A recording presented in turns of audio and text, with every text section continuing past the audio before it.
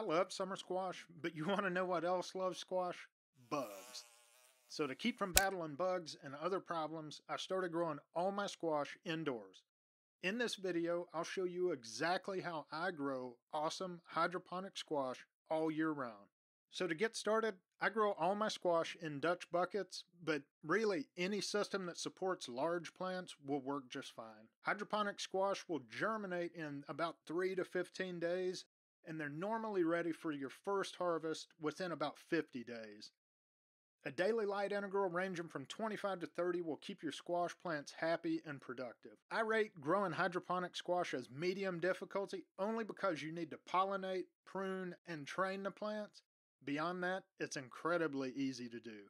So viable squash seeds are going to germinate in 3 to 15 days, and you can speed up that germination process by soaking the seeds in water for a few hours before planting.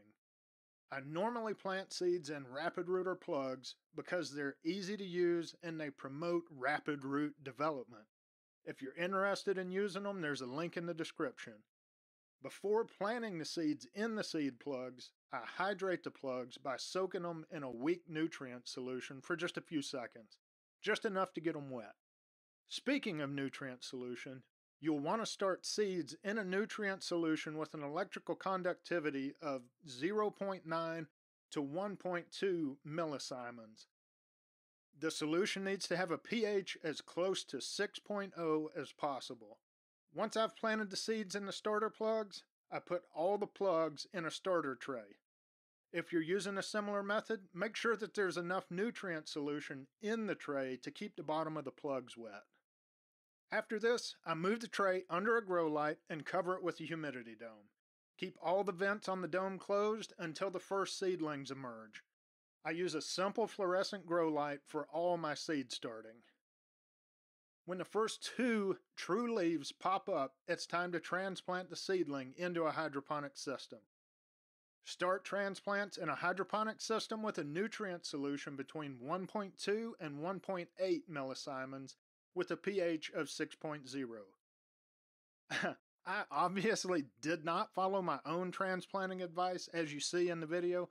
I started this plant before I had the Dutch bucket system ready, and then I had to go out of town for a week. By the time the system was ready, the plant was already starting to form flowers. I ended up having to cut the plant out of a Grodan starter tray with a pair of sheet metal snips. The plastic on those trays is really thick, and it's reinforced on the bottom.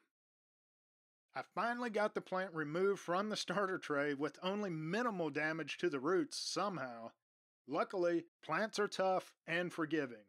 This plant didn't miss a beat, and it shot up like a rocket as soon as it was planted in the Dutch bucket system.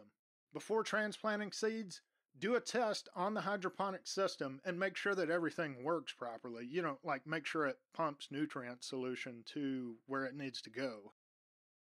A week or so after transplanting, you can increase that nutrient solution to full strength. I've had really good results with an EC between 1.8 and 2.4 millisiemens, but keep the pH level at 6.0 throughout the entire grow. Since squash flower and fruit, you need a nutrient system that supports the different growth phases of the plant. General Hydroponics Flora series is a 3-part nutrient system that has worked really well for me, and it's easy to use. All the Flora series products have a feed chart on the bottle with suggested dosages for veg, flower, and fruit phases. Once the plant starts to put on fruit, go straight to the fruit phase dosage. So tap and well water have minerals in the water that elevate the EC of the overall solution. If you're using tap or well water, the dosing on the bottle is going to be a little too high. In this case, only add about half to 3/4 of the recommended nutrient dose and then check the EC of the solution. If it's too low, add more nutrients. If it's too high, add more water. Squash need a lot of light, but it doesn't have to come from a super expensive grow light. For this squash in this video, I'm using a ViparSpectra P1000 grow light that I paid like $60 for on Amazon. It's a dimmable, full spectrum grow light, and it puts out plenty of PPFD for growing squash. Adjust the height and intensity of the grow light until you're getting a daily light integral that ranges between 25 and 30 at the surface of the plant.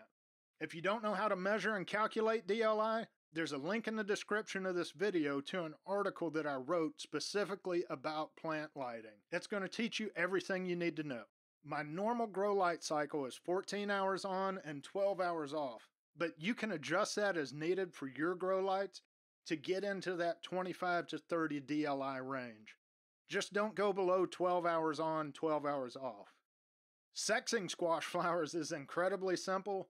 Male flowers have a long stem and they look like a flower. Female flowers, on the other hand, look like a little bitty baby squash with a flower growing out the end of it. Unless you're keeping bees in the house, you're going to need to pollinate your squash by hand. You can pollinate female flowers with a Q-tip. To do it, you simply swab the anther, the inside of the male flower, and coat the Q-tip with pollen. Then transfer that pollen to the female flower by gently rubbing the stigma, the inside of the female flower, with that pollinated Q-tip. Or, if you prefer, you can cut the male flower off the plant, take all the petals off, and rub the anther, the pointy thing, directly on the stigma of the female flower. Squash plants get really long as they mature. Outdoors, they sprawl all across the garden. Inside, it's a better idea if you can train them to go straight up a stake or a string. To do this, simply stand the squash plant up and tie it to the stake or string about every 6 to 8 inches. I tied this plant up using twine, but if you're worried about hurting the plant, you can use nylon or whatever else you're comfortable with. These plants produce a lot of leaves, but in a hydroponic situation, we don't need all those leaves. Pruning the plant will increase airflow and direct more energy toward growing fruit. Wait to prune until after the first fruit has been harvested, then remove all but the first 2 sets of leaves below where you harvested the fruit.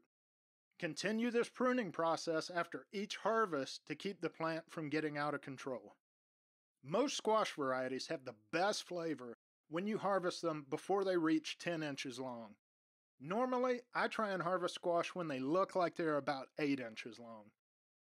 To harvest a squash, use a sharp knife or pruning scissors and carefully cut the base of the fruit about 1/4 of an inch away from the main stalk. Just be careful not to cut the main stalk. So that's it. You're ready to grow hydroponic squash like a champ. If you like this video, give it a thumbs up and subscribe to the channel. If you got questions, ask them in the comments below and I'll do my best to answer them.